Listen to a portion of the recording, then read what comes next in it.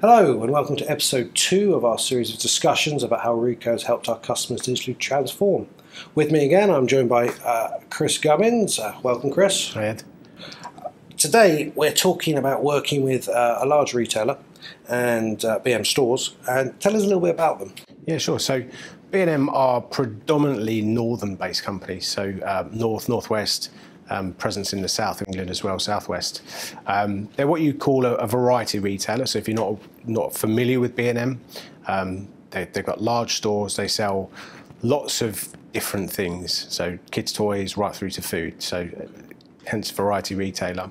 They employ around 28,000 staff in the UK, and they have around 600 sites as well. So big presence on the high street. Okay, so when you first engaged with them, what did you discuss and what did you uncover? Primarily, B&M has historically been an account with Ricoh that has been print related. So we spoke to them around a number of solutions that we had in our portfolio. We engaged several different departments, and we hit upon an area around their human resources which really resonated and made them kind of sit up and take notice. So that process in itself was the amount of time it took to actually, once they'd offered a new employee a contract, how long it actually took to get that employee into the workplace. So how long were we talking? So that's a good question.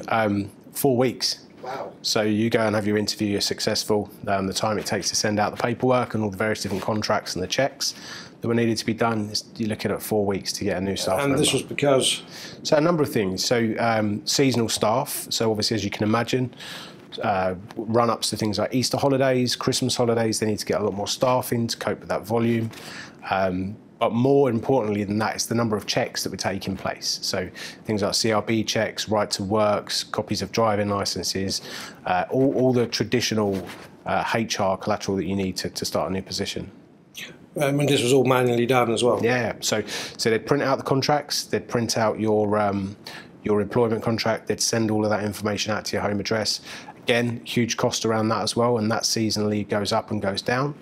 So the cost of stamps, the cost of paper, the cost of ink, etc., etc. But I imagine ultimately they were losing employees because of the length of time it was taking. We see this with other customers as well, where they find good staff that they want to bring into the business, but the time it takes them to actually go through that onboarding and that contracting piece, somebody else has snapped up that person. So you're losing talent to ultimately your competitors.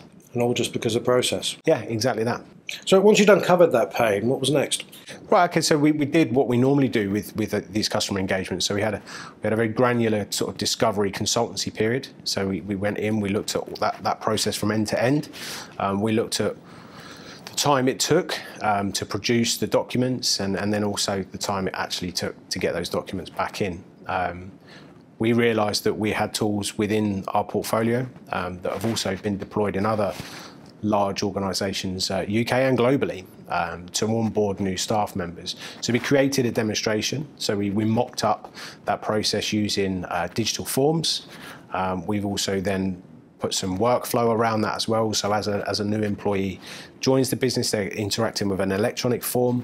That's then going into a workflow. So the right people within B&M were being alerted to the fact that this person was starting the business and they had an action to take place to allow that to happen. So once obviously you did this process, and they obviously liked it because they installed and we developed the whole deal. They got some real gains, I assume, but what are we looking at here? So originally it was a 4-week process now? Yeah, I mean, the headline really for B&M was that what was taking conservatively 4 weeks as the old process, they were now managing to facilitate in a matter of hours. So really top end 2 days from offer of contract to actually getting an employee contracted into their business. Okay, so we managed to onboard our solution based on this single process. Yeah. But of course, our solutions could do so much more. I mean, what's next for B&M? Well, ironically, as part of this process, they identified that the same tool set and the same technologies could be utilised elsewhere in their business. So although, yes, we've helped them solve the HR onboarding process, we've also helped them around their accounts payable issues as well. I imagine there's a lot of invoices coming into B&M. Yeah, a huge amount. huge amount of invoices, which again was a very manual process, which we've been able to use in our tools, create an electronic workflow, an approval process so that those invoices are now managed in a more timely manner. But the headline for B&M is that obviously by being able to pay their suppliers quicker, they're able to negotiate a better supplier discount. And as a small margin business, that's incredibly useful for them. Yes, and so from one single little problem, we've now managed to move into other areas of the business and help them solve these process issues across there. That's fantastic. Is this something we see in other companies, that we move from one area to another? All the time. So we find this a lot, where we engage where we think the customer has an issue and the customer thinks they have an issue, but invariably we find that that's not really their issue.